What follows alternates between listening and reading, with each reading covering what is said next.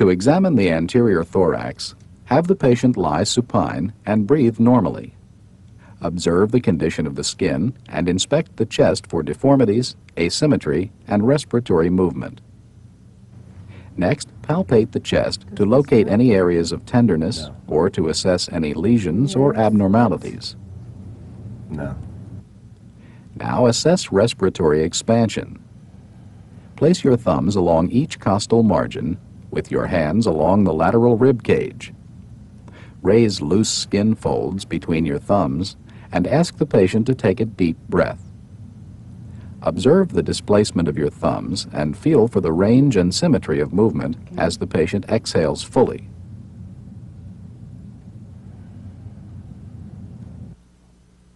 Next, following this pattern, palpate for tactile fremitus.